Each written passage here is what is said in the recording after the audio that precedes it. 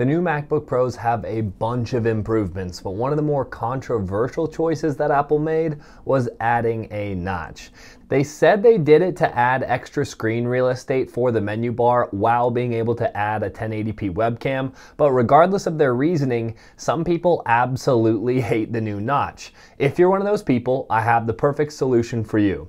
The fix is called TopNotch, and before anybody says it, no, I wasn't paid by anyone to make this video. I just think it's awesome software and it worked exactly how I hoped it would. TopNotch allows the user to black out the menu bar while keeping the different icons perfectly visible. And because of the new mini LED screens, when the menu bar is blacked out, it looks completely black and I can't even make out the outline of the notch.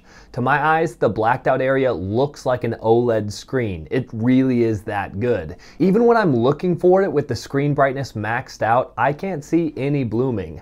I'm not saying there isn't any, but if there is, it's so faint that I can't notice it even when my face is just inches from the screen.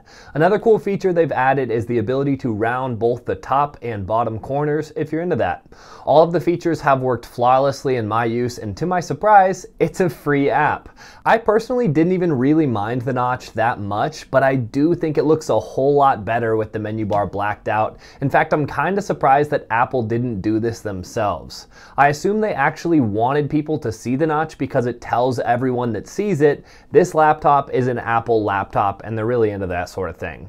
So if you're one of those people who doesn't like the look of the notch, give this software a try. See ya.